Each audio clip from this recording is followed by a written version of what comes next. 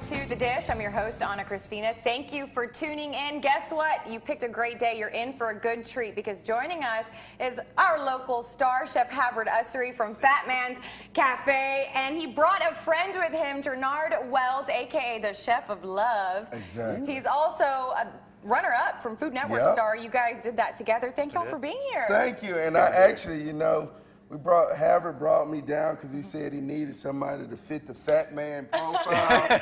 So he brought me in to come hang with him. So I'm going to give him a fattening dish and he's going to lighten it up for us. There you go. That's awesome. Well, listen, I got to ask, why are you called the Chef of Love?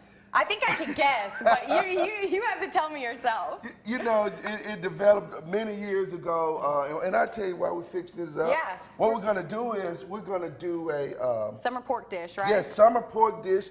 We're going to put a little salt and pepper on it, then we're going to seal it off with some peanut oil. Ooh. But the cool thing is, with the whole Chef of Love, it started many years ago, and a lot of people may ask, I have 9 kids. I know. 5 girls, 4 boys. I was thinking that's what it was. Me and my beautiful wife, we've been married for 18 years. Okay. But over the course of those 18 years, I had created a total of 88 unique recipes and 88 love stories, and that was my first book I wrote. It's called 88 Ways to a Heart, Cooking for Lovers. There you go. And it just developed from there, spending time overseas and picking up the whole wee-wee. Yeah. Listen, you must put a lot of love in your food because it translated very well at home. It do, and what I wanted people to see and realize is that food and love goes hand in hand. As you know, you're a chef, so you know how you put your foot in your baby toe in there, all that. But think about it. No matter what we do in life, it's always about, now we're going to go and add a little peanut oil in there. Yeah.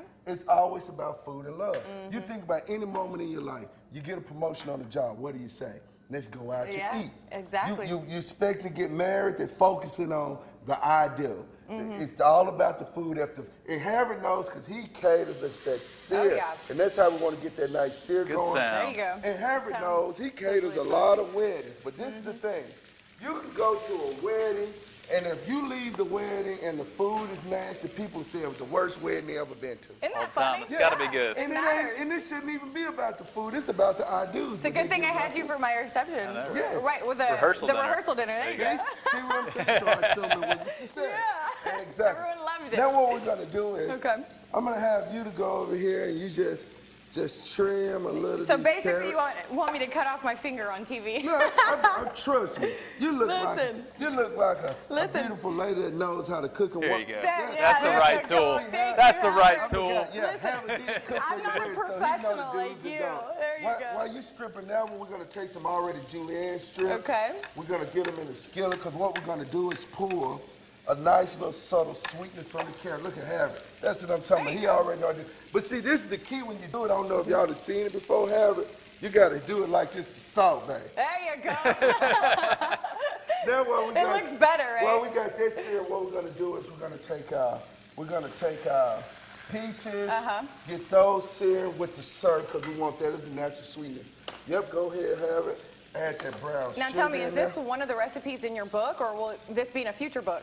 This one right here is a future book right here. Okay. Actually, I have about 3 books going. My latest one that I just wrote is called Roadmap, A Woman's Guide to a Good Man. Right there. So right over there. We have given them all the secrets of the do's and don'ts, what to look for, we what were talking not to about look that. for. A viewpoint into a man's mind for women, so they understand men a little bit better. There are so many different psyches going on with the man. So would you say men are complicated? Yeah, but you know, as they're saying, what is it? Men are from Venus, women are from Mars.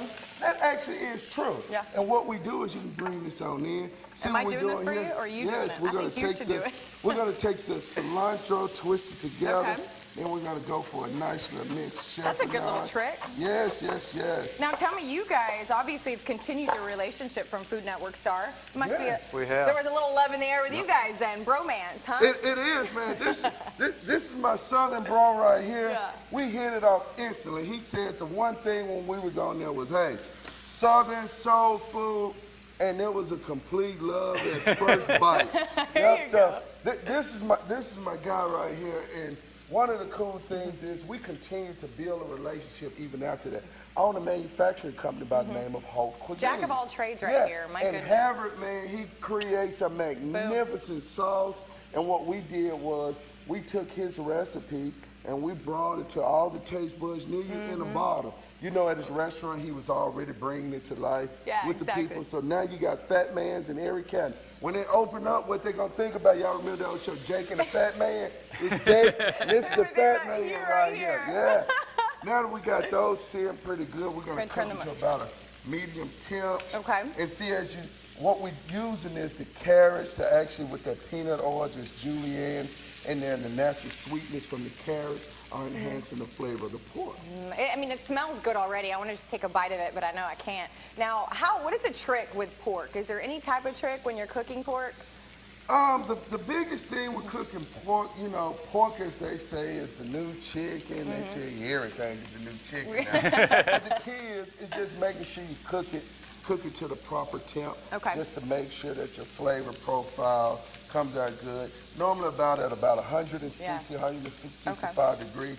A lot of people don't know, say, I ain't got no thermometer, so I don't know what level. Good hard sear on each side. That's the key. And cut it open if you're too worried, right? Always, always. So then this obviously is going to go on top of that? Yes, that's the perfect glaze. Oh my goodness. So what we're going to do is we're going to give them just a quick peeking. Let me get those tongues there. The tongues there. There you go. We're going to plate this up? Yeah, we're going to plate one of these bad boys up. We got your cilantro there. And we're going to take it right on top. Well, look at that. This looks so yummy. We're going to try it when we come back. Thank you so much. We'll be right back because in a minute, Chef Havird is going to be helping us pickle some veggies. We'll be right back.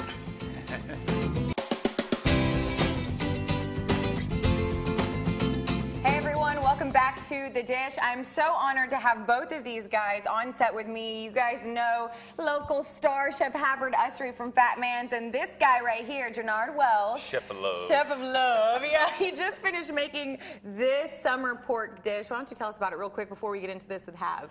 Oh, seared with peanut oil, infused with the sweetness from the carrots, a chipotle peach glaze over it, and topped it off with cilantro and orange zest. And then we got another surprise coming in just a little while. We're going to top it off with something else, right? Yeah, we topping today. We're top it off with some extra love over here, right?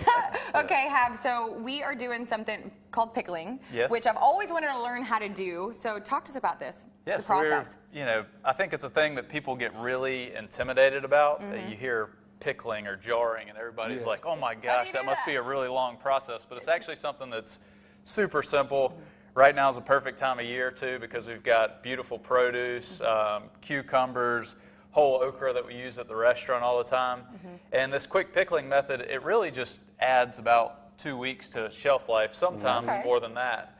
And it enhances the flavor. Yeah, it enhances the flavor, but the science, love pickled jalapenos. The science behind it is actually all of our produce has a tiny bit of bacteria on it. When it sits on our countertop, it can create the molds, create the funguses that comes through.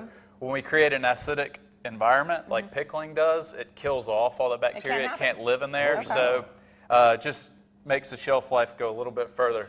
And listen, you don't use pickle juice. You do not use pickle juice. Okay, what is it then? You could probably warm it up, but it might work a little. I know, right? But first, you're going to start off with just a cup of water. You want it to get warm because we're going to go in with some sugar to make sure that it's dissolved. All right. So we'll go in with about half of this sugar, which is probably about 1/3 of a cup. Okay.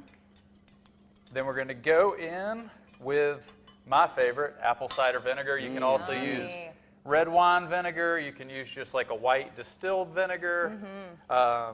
And based off of what the vinegar you used, is that change the taste? The flavor profile is going to be completely different. I'm going to crank this guy up. Look at this guy over here, my co-host. Yeah. Join me all the time, right? I want a little bit of heat to these red onions that we're about to do. Love some spice. I just go with red pepper flakes, a little bit of ground black pepper. This is pretty easy. Just a tiny bit of salt.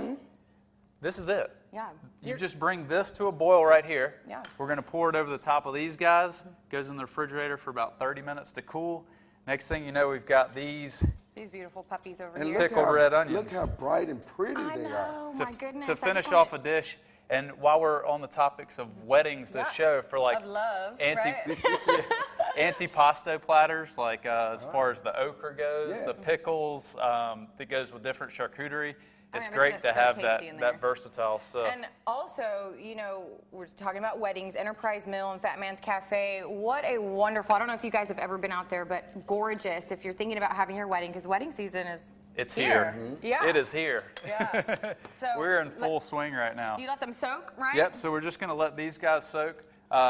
What I would do the first 30 minutes or so, I would not cover these, let Okay. the steam come out. We can put them in the fridge to start to cool. After that, you can just cover them up.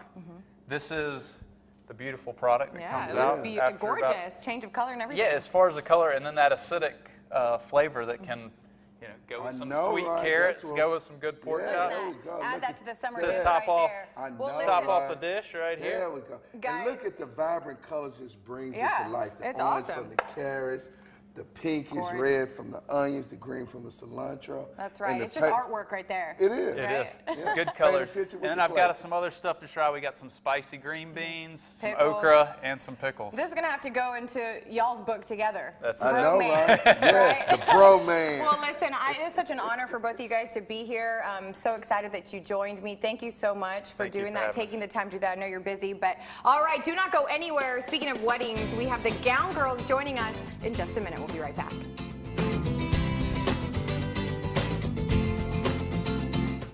Celebrating a birthday this month? Let us know by submitting on thedish6.com.